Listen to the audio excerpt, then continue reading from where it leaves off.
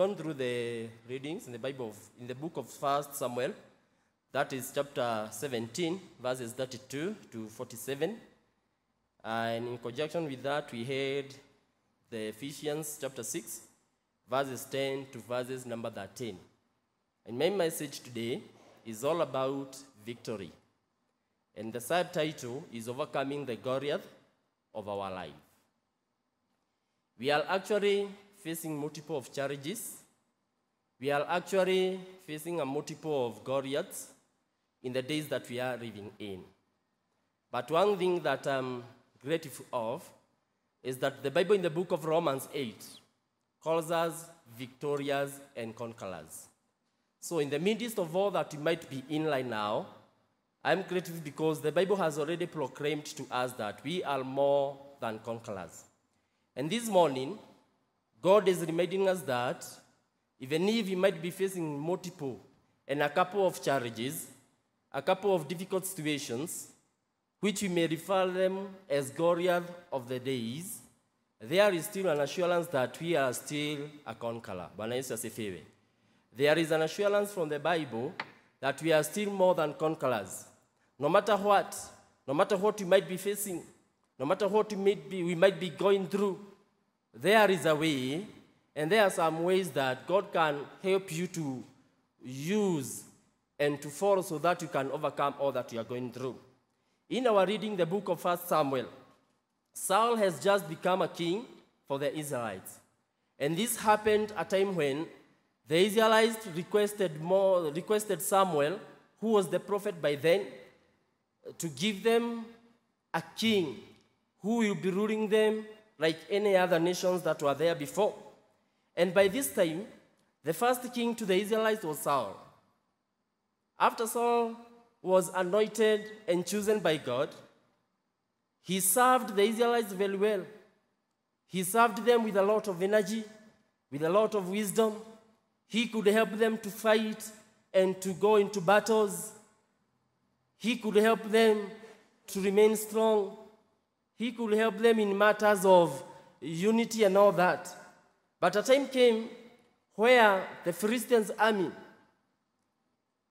popped in and requested that they may have a war, that they may have a fight with the Israelites. By then, the Israelites were not that strong for battles. They didn't have any knowledge. They were not fully equipped in matters of war. And I think these were some of the reasons why they requested to have kings, because they thought that kings could protect them better. They thought that kings could give them more security. In our chapter 17 of 1 Samuel, now we have the Philistines, and we have the Israelites on the other side. They are all ready for battle.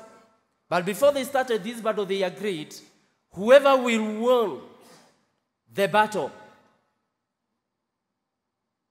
whoever will win, either the Philistines or the Israelites, those who will be beaten up, they shall become slaves to those who conquer.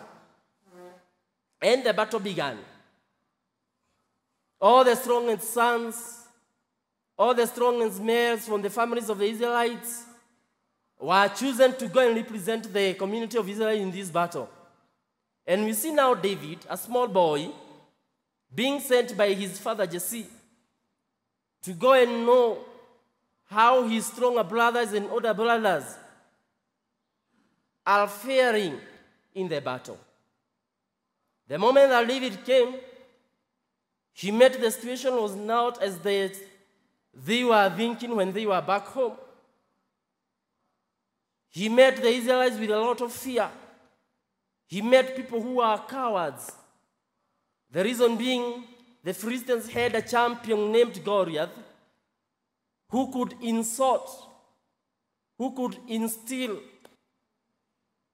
and do any other kind of thing so that he can put fear and more fear in the Israelites. Little did they know that David was the man who was chosen and anointed by God to bring victory over to their lives. They never knew. In chapter 16 of 1 Samuel, we see David being anointed to be a king who would replace Saul in years to come. And therefore, God could prepare David in many ways. He wanted him to get more exposure. He wanted him to get more experience of what he will face, of the kind of kingdom, of the kind of reign that he shall take to the Israelites. David believed in himself. He was no longer happy reasoning to the words that could come out of Goliath. And he said, that's what the Bible has recorded, who might be this Philistine? Does he know that he is no longer fighting the servants of Saul, but he is fighting an army of the Lord? Bwana Yesu asifiwe. David asked, did he know? Does he know we are no longer servants of Saul, but we are an army of the Lord? And he offered himself to fight with his champion. What he said, the Bible says that was overheard by the other Israelites. And they ran to King Saul and reported the case. They told him, there is a young man down there, and he has just claimed that he is able, he is capable to fight with the man. Then Saul sent that he might be brought forth. After he was brought forth, the Bible says that Saul undermined David out of his appearance. Yes, he was young. He had no strength. He had no qualifications to be in the battle.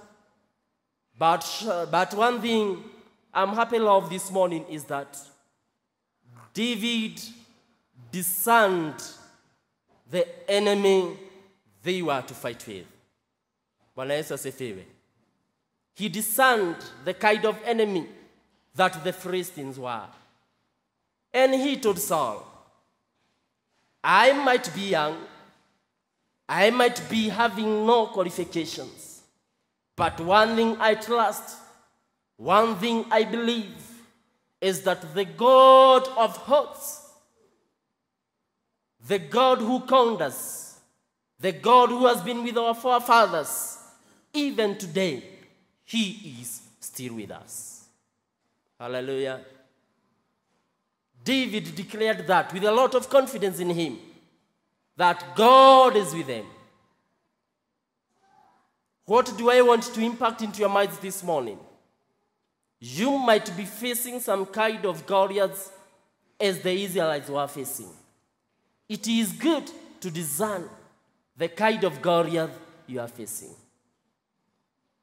Number two, it is good to know that God who called you, that God who created you. David knew his God well. And that's why he testified with a lot of confidence that this God is able to give these Philistines, to give us this champion for the glory of his name. Brethren, this morning, God is calling us that we can know him better. God is calling us that we can recognize of his deeds. David continued narrating to Saul and telling him that he is not only God, he is not only God to our fathers, but he is the mighty God.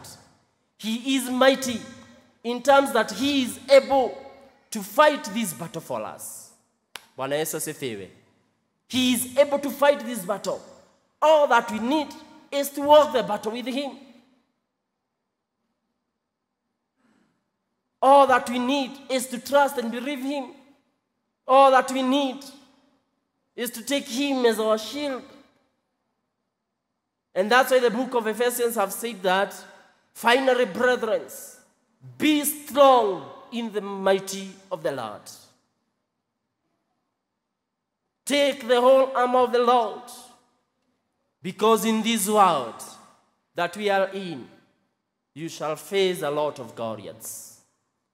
But once you discern your Goliath, once you know whom your God is, once you realize and recognize what he can do for you, I'm here to assure you that you will surely overcome your Goliath. Bwana Yesu asifiwe. Discern the enemy. Know your God. Realize and recognize all that he can do. Have a different perspective. That is a spiritual perspective.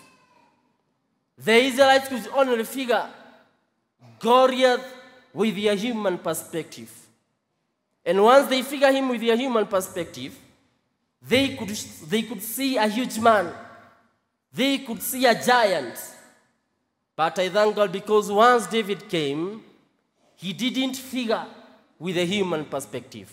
He figured with a spiritual perspective, which enables him to declare that no matter the size he is, either uncircumcised or not, the God of hosts will give you into our hearts. And we shall surely conquer. And the whole Israelites and the Philistines shall declare that there is God in heaven. Bwana Yesu asifiwe. May God help us in these challenging times, in these seasons that we are in, that things are working like never before. May God help us. In the midst of all that we are going through, may God help us. In the name of the Father, the Son, and the Holy Spirit. God bless you.